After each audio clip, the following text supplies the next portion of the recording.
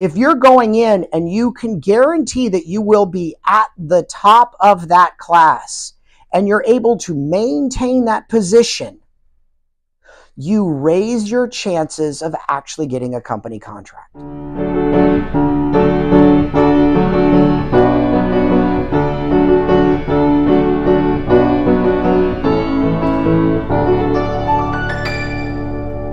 Do it again. Welcome to BalletWise. My name is Michael Wise. I am your host and creator. This entire video series is based on the idea of me having gone through so many experiences in the ballet world and me bringing that information to you to help you move forward with your dream as a ballet dancer or finding out if you're ready to make that next step. So, to start off today, today's topic is going to be college or company. So many dancers have to come to this crossroad, and it's a very difficult subject for so many people to understand. So today we're going to kind of try to cross that out, kind of go over the pros and the cons of both sides of it, and hopefully we can help you make the right decision for you. So first things first, I'm not a medical professional. I don't play one on television. I am just an ex-principal dancer. I'm the first American male to have ever been a principal dancer in the Soviet Union. I have danced all over the world. I've worked with big companies, small companies, mid-sized companies. I've had good experiences, bad experiences, and I've learned an awful lot throughout the years. I've helped students move on to professional careers. I've helped students move on to better programs. I've helped so many people over my lifetime that I'm here now to give you the same advice and help you move forward with your dreams. So let's start off with today. Today we're here to talk about Emily. Emily wrote us a very wonderful email the other day, and a lot of her questions come from this point of view. She is about to graduate from high school. She's been dancing all of her life. She's been going off to excellent programs in the summer, but she's kind of like that average girl that has great dreams to move on to professional careers. She understands that she's not ready, but she wants to know what her next step should be. We also have another email from Deborah, who just graduated from college. She went to an excellent college for dance, and now she's ready to make her next steps. What are the pros and the cons? So we're going to tackle these two sides of the same story. So moving forward, you have to understand as a young dancer that there's a big wide world out there that we will not understand. Dreams are one thing. The reality can be something entirely different. So you're now at this point, and we're just going to take it from these two different points of view. Should you go into a trainee program with a company, or should you go to a college that offers an excellent dance program?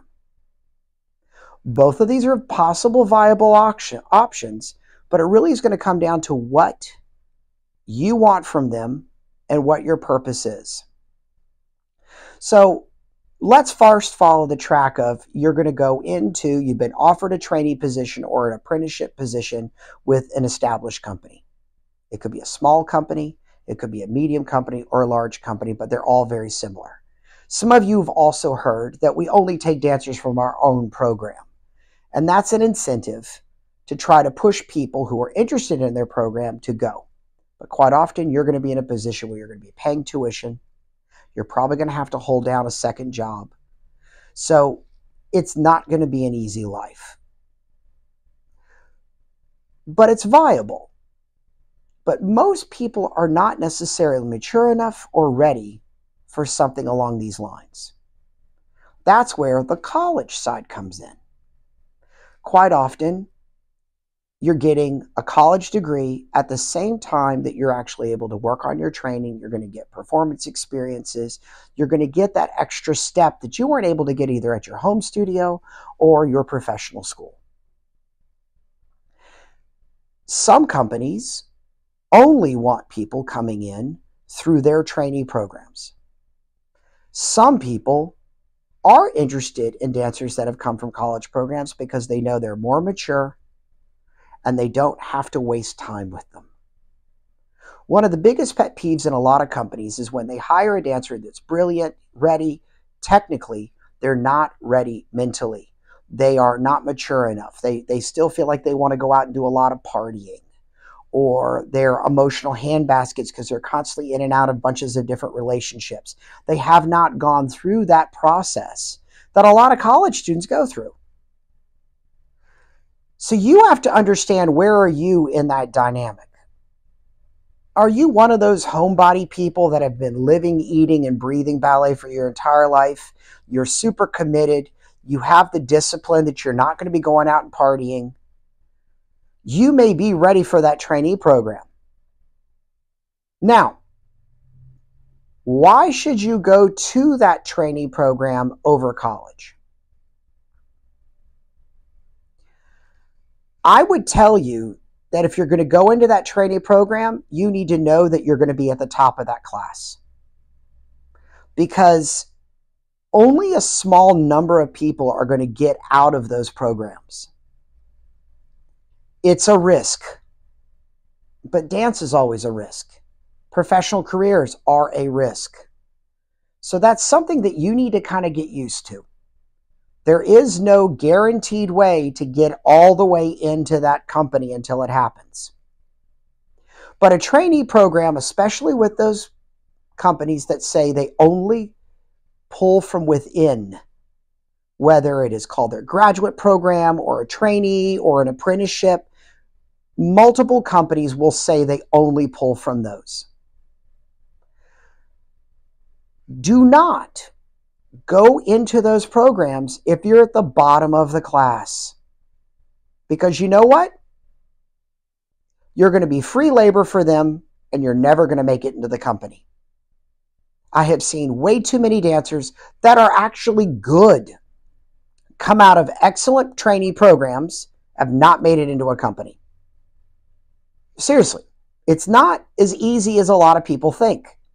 You're looking at only maybe the top 1% of their program, if a position comes available, that they'll pull from. I know some people that have gone into trainee programs and have spent 3 years as a trainee, never gotten a contract, never will. I know other people that have gone into trainee programs and within their first year, they're already being considered for a company position. The difference between the two is one went into a trainee position with hopes and dreams, but she was not the right fit for the company. But they used her anyway because they're gaining money, because you're paying tuition quite often. You're free labor for the company. You're part of the Corps de Ballet, but you're not being paid as the Corps de Ballet. It's kind of like a Ponzi scheme. You're kind of being sucked in. You're having to pay money, but you're actually not getting into the company. That's why you need to make sure that you're reducing your risk. If you're going in and you can guarantee that you will be at the top of that class and you're able to maintain that position, you raise your chances of actually getting a company contract. Now, let's say you're coming from another point of view. You haven't necessarily been offered, or you have, but you know you're probably not going to be at the top level of the trainees, or whether you're in that graduate program. But let's say your family is pushing you to get that college education. Not necessarily a bad thing. There are companies right now that are going to definitely want to look at you after you've graduated from an excellent program because you're more mature. You're definitely ready. You're physically and technically, hopefully you will be at the level they're looking for. But we also have to take into account the one big negative. Dance companies understand that dance is a younger art form. Most companies are looking to hire between that 18, 19, 20 range. And your career is going to last into your early to mid 30s. I'm not saying there aren't some dancers that get into their 40s, but the average age for people to finish their career is going to be in their mid-30s to their mid-40s. So if you go to college, you're going to get a great degree. You're going to be in a position where once your ballet career ends, you have an alternative. But the point you have to understand is you're going to be graduated from college at 22, maybe 23. Well, now you're trying to sidestep into a company, and unless they're able to put you directly into the company, you're going to go back into a trainee or graduate program. So you're starting almost from scratch. So sometimes the college track is going to be your best bet because you, in a way, are not ready technically. Either you don't have the confidence, you're just not there yet. There are some excellent college programs out there. Know your programs, look at the faculty, know what you're getting yourself into, look at who their graduates are. Quite often they'll talk about their alumni and you'll see the kinds of companies they've gone into. Quite often there are going to be some colleges that are going to give you access to up-and-coming choreographers. They're going to give you access to either ballet masters or ballet mistress or even assistant artistic directors of companies. So it can be a very good staging ground for you. But be aware that you may have to start once you graduate from the same position that high school student is going to get. They're going to expect for you to go at least 1 or 2 years in a trainee or an apprentice position, which are usually either you pay or they are unpaid. And that may not be a good route for you. I've heard from some parents that have, kids who graduated from college and dance, and they're confused. It's like, why are you not able to support yourself? You have this great college education, you're dancing, you're a phenomenal dancer. Well, you're always going to be a phenomenal dancer in your parents' eyes. Let's accept it. But they don't understand the dance world. They don't understand that we dance for our passion. We dance for our love. We don't dance for money. The ballet world is not where you go to get rich. The ballet world feeds us spiritually and physically. It allows us to live. Without it, we kind of shrivel up and die. So as a parent, you need to understand that your child, whether they're going into that trainee program or they're coming out of high school, that they're going to have to work a second or even a third job. They train in the morning, they work in the evenings, and on the weekends, they work even an entirely different job. That's normal. If you're a college student, you're going to be living on campus, you're going to be getting all your training, but guess what? You graduate, and you're probably going to have to go through the same proposition. You're going into the company. You're going to be training again. You're probably going to be surrounded by people that are going to be younger than you. Once again, it doesn't mean you're going to get into that company. But you're probably going to have to hold down a second job, whether as a nanny or as a barista or waiting tables. That's normal. I've done it. I've been a principal dancer in a company, and in the off season, I waited tables. I've also been in companies where I was a principal dancer, and I never had to do anything else because I did make a living wage. But this is the arts. And if you're going into the arts because you think you're going to get rich, you need to correct what you think because you need to go entirely in a different direction. As parents, you need to understand that your daughter or son lives for their passion. They're doing something that brings them joy and fulfillment. But the difference is you're going to have to work really, really hard in the studio and possibly hold down a second job. Now, whether you're going into that trainee program or whether you're going into that college program, the number one thing you need to be aware is there is no guarantee you're going to get a job from it. I mean, you need to be aware of that. That is the hardest thing for anyone to hear. If you're going into that trainee program, and let's say you are at the top of your class, if you're not killing it every single day, if you're not impressing people every single day, you're not improving your chances to get into the company. You want to be the kind of person that people stare at when you're dancing because they just are like, oh my God, it blows their mind. You have to do that. In one of our previous videos, we talked about how to take yourself to that next level. You have to be at that next level. So be aware that if you're not doing those things, if you're not bringing your passion into your dancing, you're going to be at a loss. If you're going into that college program, it's still the same thing. Now, so many of us have seen college dance programs. And I want to be honest with you, they're usually not the greatest things ever. But it doesn't mean that you can't be the greatest thing ever within those programs. No matter what you do, it's what you get out of it. It's how you use those programs to better yourselves. Now, if you are going into that college program, quite often you're going to have to major in dance. Can I give you a really good suggestion? You're going to need a plan B. Because the ballet world is unpredictable. And as I've said in previous videos where we're talking about the audition process and what companies are looking for, you may not fit the job that's open. So you should seriously thinking about having a double major.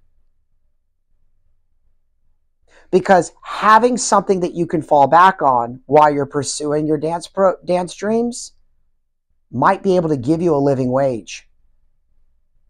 Just think about that. Most people aren't going to talk this way because, yeah, you graduated from college, but you have a degree in dance. What are you going to do with it? That doesn't actually give you anything. You know, some places, okay, great. They're going to tell you to teach, but do you know how to teach? Teaching is more than just, okay, I'm going to give a ballet class. So be aware that there are pitfalls if you do go the direction of college, but there are also some wonderful things you can get from it. Going into that trainee program or that graduate program, it has some great benefits. You're early on the ground. You have a greater opportunity to move up into that company. But on the other hand, you're probably not going to be as mature. You're probably going to make a lot of mistakes that may affect you in that program. And the other big thing, you're probably not going to have a backup plan. And unfortunately, as I even know, ballet careers can start and finish in a second. An injury can happen. And if you don't have that backup plan, if you don't have something else you can fall back on, you almost have to start your life all over again. And if you're not ready to do that, it can be a very abrupt change. So you as a dancer need to understand that you can put all your chips in, but you might want to pull one or two chips out and just kind of have them sitting on the side for part 2 or plan B or when your career ends. I know a lot of people who are dancers right now that do online college classes. My recommendation for you is do it. Whether you're in college and you're getting your degree, or whether you're a trainee or in a graduate program, you should also be working on having something else.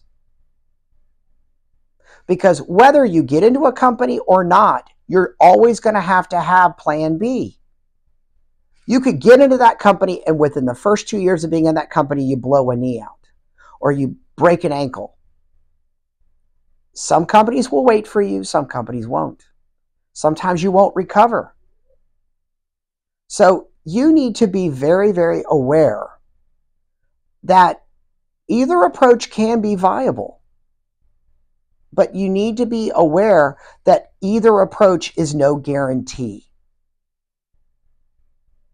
So this is also something where whether you're in that trainee program and let's say you've been in it for 1 or 2 years and you're looking to take that next step and go somewhere else because you know that company's not going to let you in, or whether you're that college student and you feel like you're ready, you need to go back and watch our video about how to go about the audition process, because it is definitely something that leads what we're talking about. It leads directly into this. You need to be aware that there are always doors that are going to open and close, and you need to be prepared. Now, I'm going to use my own story as a possibility. I graduated from North Carolina School of the Arts. I auditioned for multiple companies, never got an offer. I got an offer to go do 1 more year at the International Ballet School in Budapest, Hungary. Oh well, I took it. I trained for another year, and then they decided to send me to Moscow to represent the Hungarians in the international ballet competition in Moscow. From there, I ended up staying in Moscow, getting more training, and eventually ended up in an excellent company and eventually made principal dancer. Now, not everyone's story is going to be like this. I'm lucky. But you have to understand that there are multiple different ways to reach our dreams. And sometimes an alternate route is going to get you closer to what you want. So hopefully this has answered your question. Hopefully this will give you a little bit more guidance, whether you're that student that's looking to move forward, whether you're the parent of a student that's questioning, should I go into a trainee program or should I go to a college?